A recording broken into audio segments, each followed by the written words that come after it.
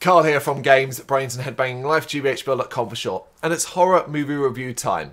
Written and directed by Demian Rugner, when Evil Lurks might be one of those horror movies that you kind of just put on in a whim. Its basic premise doesn't sound particularly interesting, but it looks like it might have a darker edge, so why the hell not?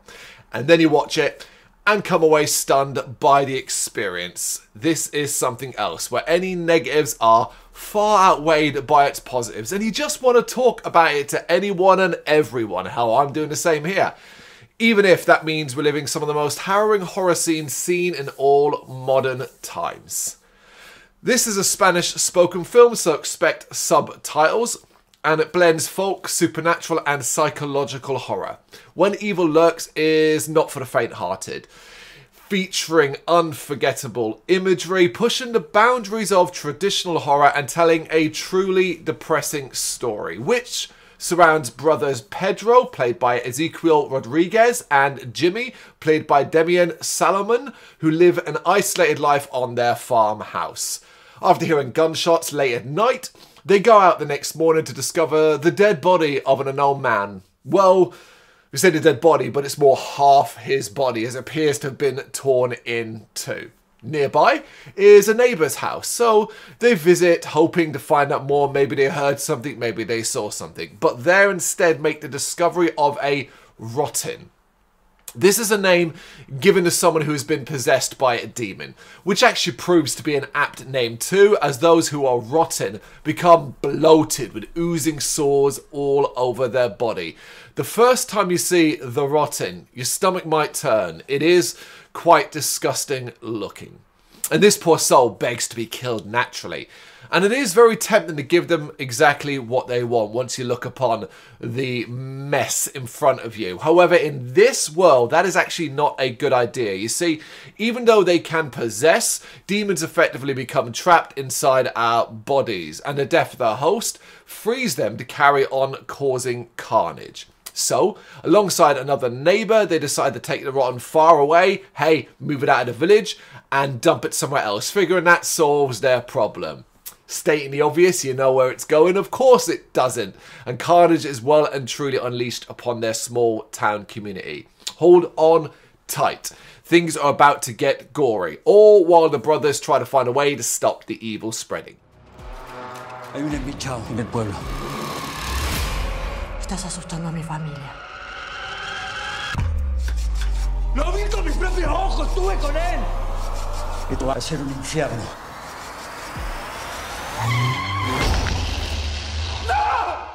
It is a really cool idea to use evil as an infection, even if when Evil Lurks doesn't always do the best job of explaining the how, why and what of it all.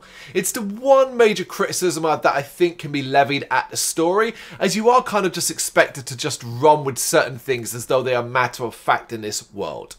The thing is, I think it's fine, because it is a white-knuckle ride that will be remembered for its intensity, the intensity of its tone.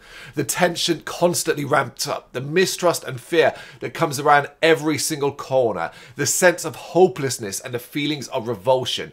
Evil has never been this communicable. Now, you don't want a lot of this spoiled for you, I'm telling you now. Even though I think if I did, it wouldn't diminish the shock value. So I'm going to dance around a lot of the major parts here. Just be prepared for some truly ghastly moments of horror that look far too real. What really impresses is how the film continues to up the ante. And for example, the sight of a woman digging into the head of a child as though she's trying to get the last piece of candy out of a bucket is just one moment that stays with you long afterwards.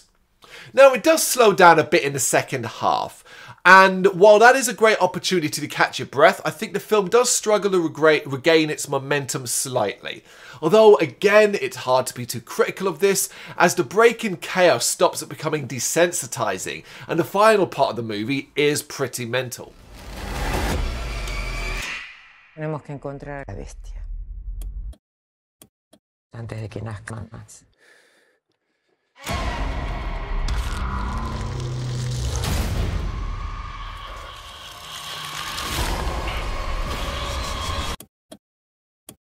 Los tiempos de la fe se terminan rápido.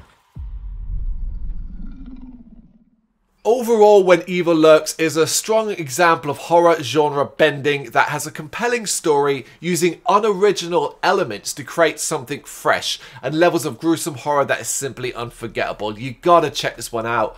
Didn't expect too much, as I said, based off the initial premise, but came away thoroughly impressed. It has negatives, but the positives far outweigh those to the point where you're just enjoying the entire ride. And when it ends, you kind of just left going, wow, that was something. When Evil Lurks. What do you reckon? You got any thoughts? Let me know in the comments. Thank you very much for watching. If you'd like to see more content like this, please consider hitting the subscribe button. It is gratefully appreciated. You can find us over at gbhbl.com, our full website where reviews, news and so much more goes up daily. We're also on all social media platforms, Facebook, Instagram, Twitter, Threads, at GBHBL. Just search for GBHBL and you will find us out there. We also have merchandise on sale. You can access the shop via the website.